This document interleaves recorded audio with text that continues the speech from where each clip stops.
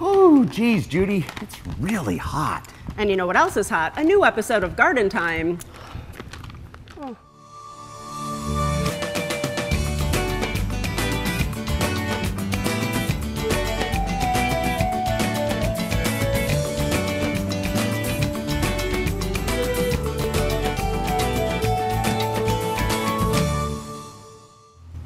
Welcome to Garden Time, and you know where it's not hot is undercover at your favorite independent garden center.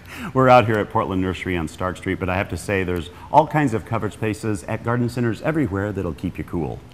And also, coming up in the show today, we'll take you out to Swan Island dahlias to show you some cool varieties of dahlias. We're also going to show you how to fix that broken fence before winter returns. But first, some cool statuary at Little Baja.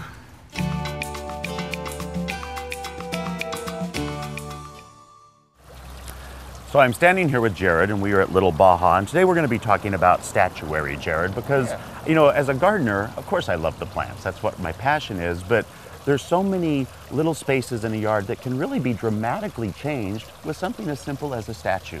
You're right. It's amazing with the right piece how it can accent your garden. Well, now let's talk in the selection available, and you guys have a huge selection here. But in that selection, some of them are just fun. They're just, you know, cute, you like them. But then there's also a lot of statuary that has some specific meaning. So let's talk about that a little bit. You know, I see an awfully lot of the saints, you know, Assisi, stuff like that. Sure. Let's talk about that. Well, St. Francis, he was a patron of ecology and animals, believed to be able to communicate with the animals. St. Francis saw God within all creation and believed to communicate with all the animals.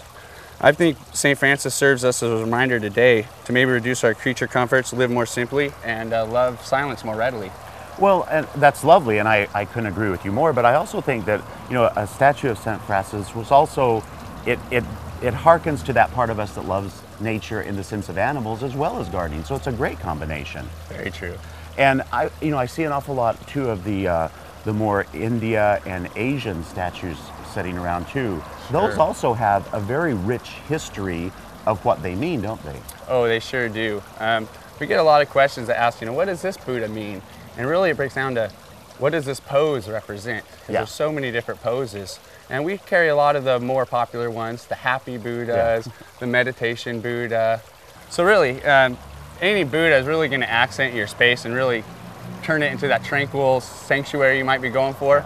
But either way, they're all really nice, and they're going to accent your garden just well. fine. And we were talking earlier today, Jared, about a space that you went to, and it was just a very small space with gravel. And what did you add there to change that? You know, we brought a big, tall, standing Buddha, and it was amazing how it transformed this gravel lot into a tranquil rock garden for meditation. You know, I love that, because that's so true. Sometimes it just, you know, you'll look in your garden and you'll see a space and you'll think, what do I put there? What plant do I put there? And sometimes a statue, a lantern makes all the difference in the world. Oh, it really pulls it all together. So Jared, you know, I do see a lot of Kuan Yin statues around here. Those also have some specific meanings. Oh, they sure do. Kuan Yin was the goddess of mercy and compassion, akin to the way a mother feels for a child. Yeah. You know, a little more fiercely protective and fiercely loving than we associate with the word compassion. Yeah. But yeah, you're right. And what about animals? I mean, I know that they might have some specific meanings to people. Sure, you know, sometimes if someone has a pet that might pass, they can mark that site in their yard that they've kind of dedicated to that animal. You know, but they're great just to add to the garden, and it really brings that spirit right to your garden, that totem of energy from that animal that now exists in your place. So some folks associate with a wolf, sometimes it's a bear, but either way, when that place in the garden, it really brings that energy right to their place. So, you know, and the fun thing too is you can really pick out, you have such a great selection here, first of all, it's really amazing. So you can really pick out the one that perfectly fits your space. Right, you'll know when you see it. All right, well, if you're looking for a statue for your garden, come on down to Little Baja, you can go to gardentime.tv, we'll take you over to their website, pick out that statue that absolutely defines exactly what you want in your garden space. Thanks a lot, Jared. All right, thanks.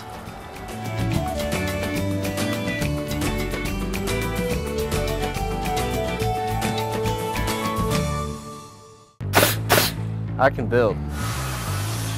I can build. I can build, and you can too. Building a career in the construction industry can kick off a lifetime of security, and the Northwest College of Construction can help you start that career. Apprentices get paid to learn on the job and receive a full scholarship at NWCOC. Northwest College of Construction will teach you how to build. We can build. And you can too. Apply online at nwcoc.com. 1,112? 1,113? William, what are you counting? I'm counting all of our wonderful friends on Facebook. And we invite everyone to go to Facebook and like us and follow us. All you have to do is go to gardentime.tv and hit the Facebook icon, which is in the top right-hand corner. It's the best place to get the most updated information on Garden Time. So all you have to do is click us and like us. The fields are in bloom and looking beautiful. We welcome everyone to come visit us here at Swan Island Dahlias. Stop by Swan Island Dahlias in Canby and stroll the 40 acres of blooms. And don't forget the Dahlia Festival the last weekend in August and Labor Day weekend. During the festival, you can see over 400 cut flower displays, enjoy specialty foods, and see flower arranging demonstrations. Swan Island Dahlias is located in Canby. Just minutes south of Portland. Come see us!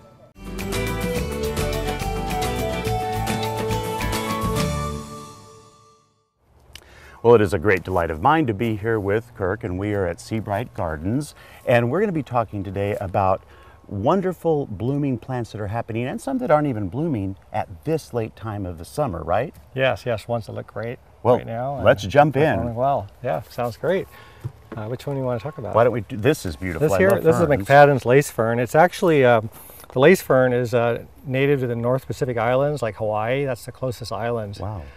To us, but actually it's really hardy here in our gardens here in the Northwest, and it's an evergreen fern, but when it gets down to the single digits it will burn the fronds off. But yeah, so, and then I'm assuming that it's not a runner so much as a clumper? Exactly, yeah, nice. Clumps. Yep, Yeah, it's a nice clumper and nice texture and form to it. So, and then, you know, all of us know hostas because we love to come out here and see so many. This one is quite large and beautiful. Yeah, this one it's really getting some yellow from the summer heat on the edges.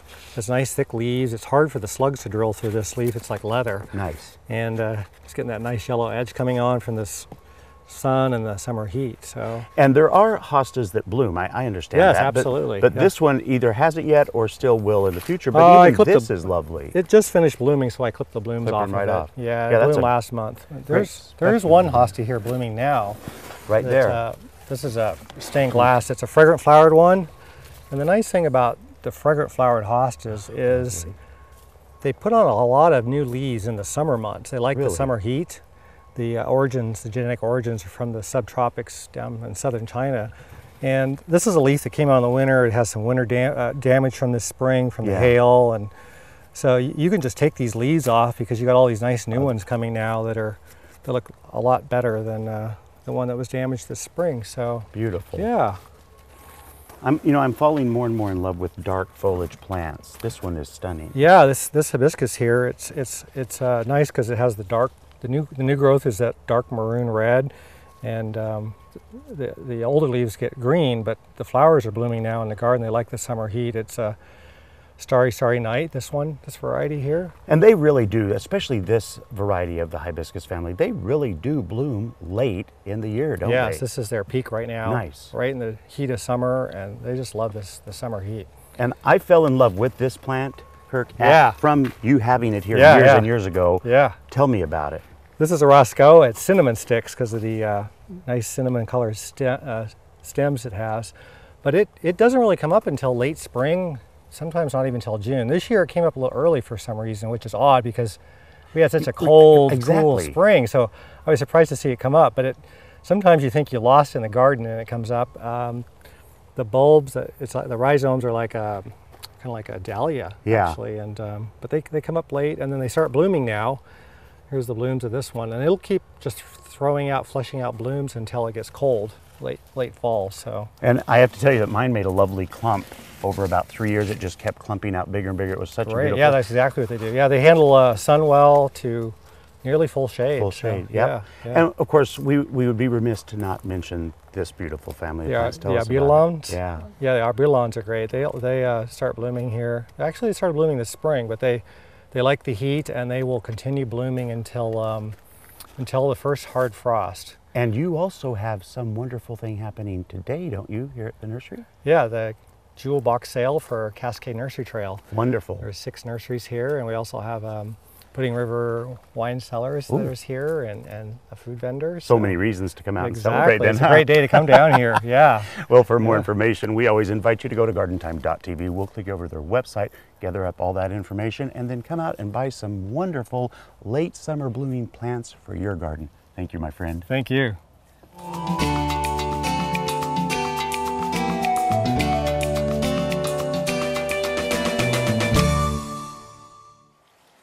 For our tip this week, it's all about saving water. So for tonight's dinner, we just steamed some vegetables. So what we're going to do is save that water and to use in the garden. You know, that water is going to be nutrient rich because of the vegetables. So all we're going to do is let it cool down, and then we're going to come out to the deck and add it right to the pots.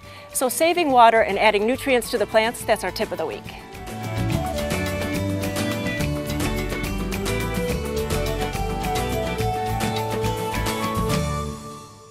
Garden Time is brought to you by Portland Nursery, a passion for plants, a nursery for plant people. Do you want to be green? Do the easy stuff first. Hi, I'm Sarah from Portland Nursery. The U.S. House Energy and Commerce Committee says for every $1 spent on a shade tree, you can save $5 on cooling, blocking the penetrating heat in the summer and allowing the warm rays through in the winter. Dollar for dollar, there's no better energy and money saver than a good, deciduous shade tree. Portland Nursery's professionals can help you make the perfect selection. Portland Nursery, a passion for plants, a nursery for plant people. Standard TV and Appliance asks, what do you want in new appliances? Do you want GE's gas, electric, convection, induction, stainless steel, slate, French door, Energy Star, top load, front load, high efficiency, or huge capacity? I want it all. Yeah, I want everything. Refresh and save with GE Cafe. Upgrade your kitchen and save up to $1,500 when you buy 4 GE Cafe appliances. Standard TV and Appliance. Enjoy a summer of art and color. Visit the Oregon Garden for Art in the Garden now through September 30th. See outstanding and inspired art that represents both traditional and modern styles, carefully placed throughout the garden. See the combination of beautiful plants and great art as you stroll the gardens. Just pick up your map at the Visitor Center on your next visit. For details on Art in the Garden and a schedule of all our summer events, go to OregonGarden.org. Welcome to Blooming Junction, where it's easy to connect with nature.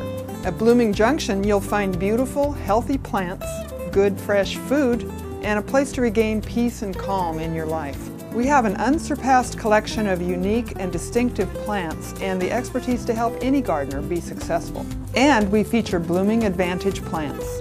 Come check out Blooming Junction for an inspiring experience in the garden or in the kitchen. Blooming Junction, offering quality plants for beautiful gardens.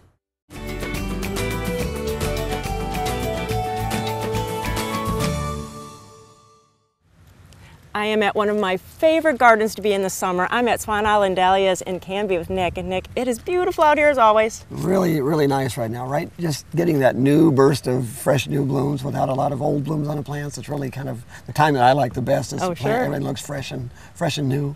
So we invite everyone to come out because the fields are open. But I wanted to talk today about all the different flower types of dahlias. I don't know of any other flower that has so many different types. I mean, look at this one. This is one of the big daddies. I don't know the name. Emery Paul. Okay, and then this little tiny one, and they're both dahlias. Right, they come in so many different sizes, shapes, styles, heights. Some grow, 12 inches high, some grow 6 feet tall.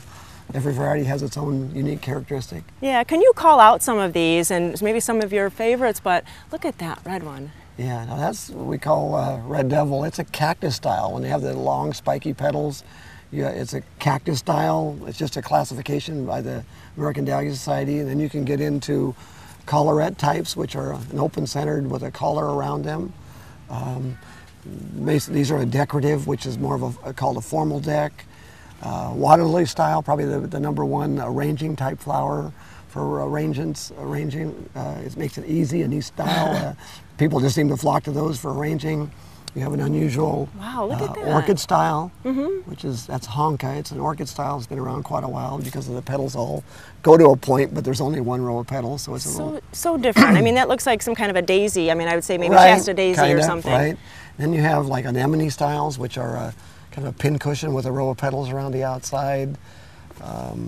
And you can get into where you get lacinated, where the petals are split on the ends, where they've been like sheared a little bit. They really, I mean, there's cactus styles, decorative styles, but in each cactus and decorative, there's different inner varieties and inner types that they can classify them on down for people to show them in shows. They get really technical about I bet. size and what classification they should go into, and colors classifications. You know, this one's kind of an unusual one. When you showed Emery Paul, this is actually a cousin from that one. Once in a while, you get genetic sports where they'll rarely change color, but this has the magenta stripe in it that came from that one, but the plant itself turned into what they call a variegated with the stripe in it. So they're both have the same plant characteristics, same size bloom, same tubers basically looking at them, but it just has a different color in them. Wow. Is there any color that you're striving to get? You know, they're trying to get like the blue rose or the... Always trying to get blue dahlias. Yeah. That's the magic thing. And you know, we get into things that we call this blutiful.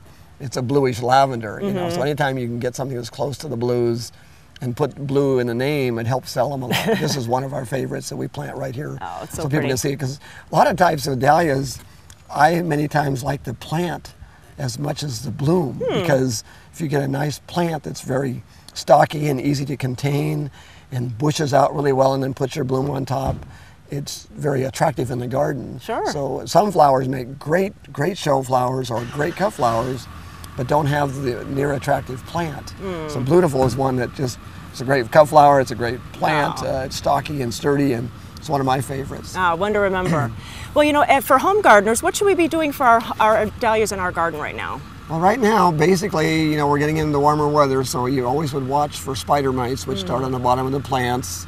And if your bottom leaves are turning yellow, then you may definitely need to spray for mites. But extremely important to heavy water this time of year.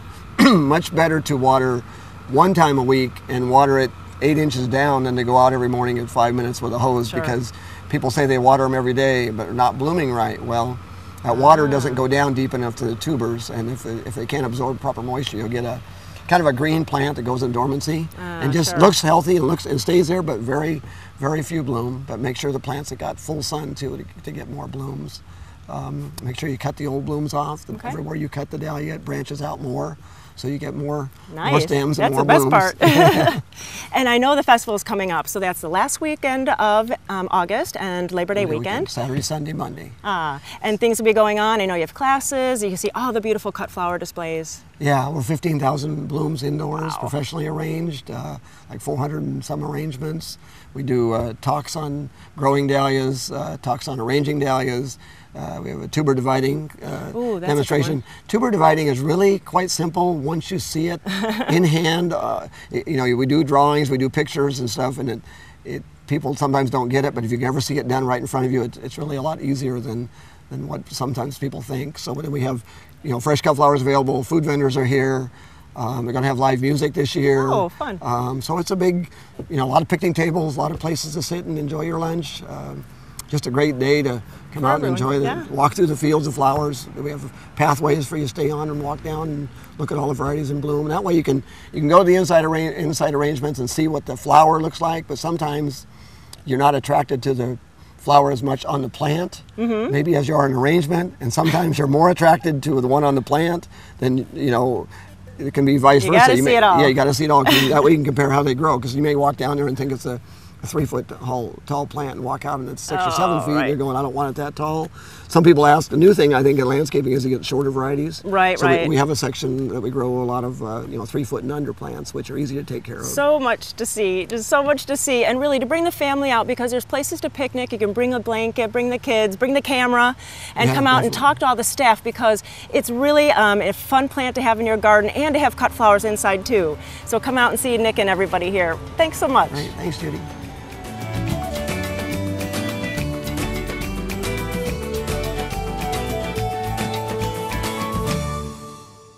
Garden Time is brought to you by Capital Subaru, your way on the Parkway. When the weekend hits, I would so much rather be hiking in the gorge or day tripping to the beach than spending all day buying a car. But when we decided to get a new Outback at Capital Subaru, we couldn't believe how smooth and quick the process was.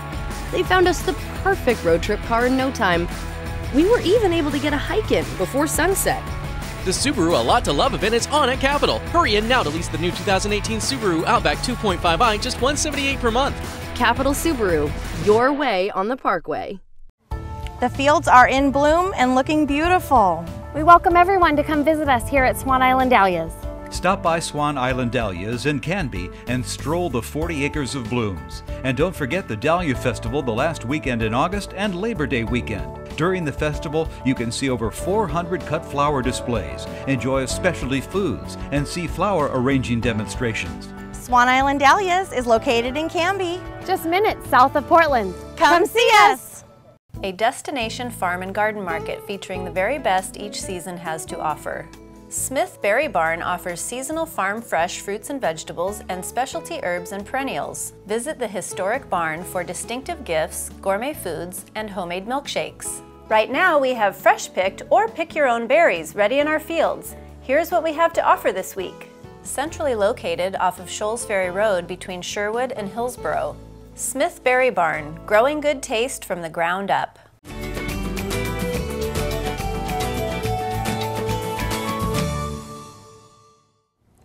So you know we have a great product that we're going to be sharing with you today. It's from the company called Sturdy Fence Post Brackets, and I'm here with Chuck. And Chuck, you are the owner and the co-creator of this, right? Co-inventor, co-creator. Sure. So tell me, first of all, what's it for? It puts a bracket on a fence post that's either broken or just leaning. If there's dry rot around the bottom and you don't have to throw the old post away. Yeah. And which makes sense because a lot of times fence posts aren't ruined all the way up and down. It's just that break or that crack or that rotting area that makes them weak. So true. This could save a lot of time and money, couldn't it? Oh, a lot of time and money. I'm 73 years old. It takes me a half hour from start to finish. To do the whole thing. So I see a lot of stuff sitting here. And this doesn't take a whole bunch of tools and things, just a few things. Tell me what it is that's involved. Post hole digger, and you can borrow your neighbor's post hole digger and actually have them help you. A little stir stick, level to make sure it's plumb, a hammer, pair of gloves, a 60-pound bag of concrete mix, a drill, some 3/8 by 2.5-inch lag screws, a few of the galvanized 6-penny nails, and then a sturdy fence post bracket, and then a bracing pole with a bracing stake. Empty bucket if you need it to haul water. We happen to have a hose here, so it's going to be real quick and clean. And so to do all this, we're going to actually have the homeowner come on in. Come on in, Sherry. And she's going to start finishing up the digging just to show how really easy this is. And we'll be back in a couple minutes and show you the completed project. Well, and with that, Sherry has finished digging the hole, which I think is probably the hardest part of this, really. It is. So now tell me about what happens next. Well, we have a concrete ball down here, and it weighs about 60 pounds, sometimes up to 80 pounds. The only part that's wrong with this fence post is right there where the dry rot is. The rest of it is still good and solid. So this comes out, it misses the old concrete ball. Well, see, I wondered when I looked down there, she's not digging by the post because there's concrete there. So that's correct. It says why? It does. Okay. And that's the reason we invented this, is not to have to dig out this old concrete ball. Yeah, so then this, because again, like we've said already, this part of the post is fine. It's the part down here that is rotted and often broken. This saves that whole dilemma. So now tell me about this fence. Show me what's wrong with it. Actually show me and what I would do next to install the... We've loosened this board, so we're just going to take it off. Okay. And well, then, I saw it wiggling already when you pulled it off. And it is just very, very loose. Yeah. And that's because it's dry rotted down here at the bottom. And so we're going to put a bracket in. Here's one right here. And it's dug down between 18 and 19 inches. It fits up right next to the concrete ball that's down there. It goes over the top of it. And then we put that board that I just took off. We put the board back over that. You won't see a thing. So then is now the place where we pour the new concrete? Right now we attach the bracket. Okay. Then we fill it 1/3 full of water, add the concrete, agitate it, really talk to it. Yeah. Get it upset. And then you let it sit. Well, let's take this step next, get this done, and then we'll come back and show you what else we're going to do. Great. Okay, now Chuck, I see that you're leveling things up there. It's perfect. And this is in now, so tell me the steps that we went through from the concrete forward. Well, from first thing you have to do is you have to find the loose posts. Sure, sure. If they're leaning or broken, you have to find them, and it's like a 6-year-old's loose tooth. Once it wiggles, it's not going back, okay? Then what we do is we dig a hole. We come out 6 inches away from the post, dig it 18 or 19 inches deep. You put the bracket in right on top of the old concrete ball, so you don't have to dig that out. Yeah. You put 3/8 by 2.5 inch lag screws in, pre-drill with a 1/4 inch drill. Fill it 1/3 full of water, add a bag of concrete, agitate it, get it going. Okay, and we're gonna finish it off because it's still a little soupy. And you level it. And that's it. And then how long do you leave it with the brace on?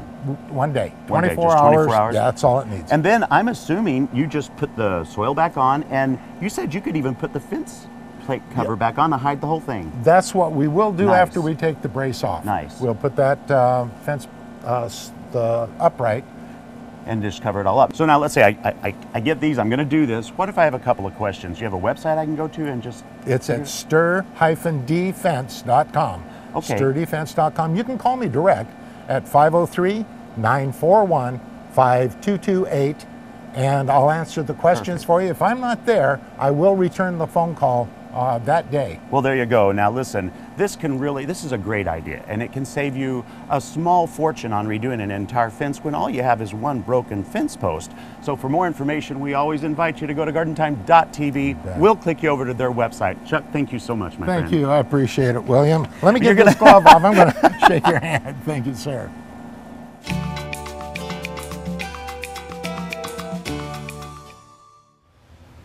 Thank you for watching today, and don't forget to go out to Swan Island Dahlias the next 2 weekends to see the beautiful displays. And for more information on today's show or to see some past episodes, you can always go to gardentime.tv. William and I thank you for watching, and we'll see you next week here on Garden Time.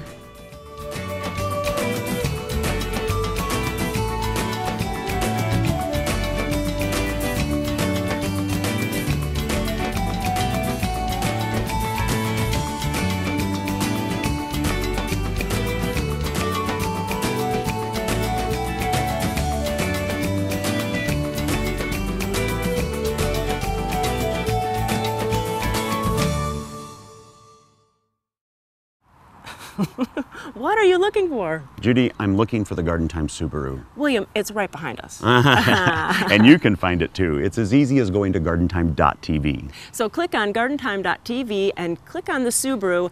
Each month the Subaru will be in a different location. Give us your best guess and you could possibly win.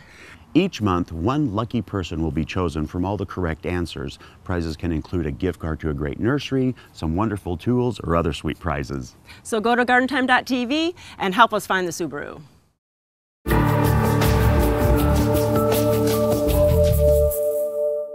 The proceeding was a paid program of the Guston Creative Group and its sponsors.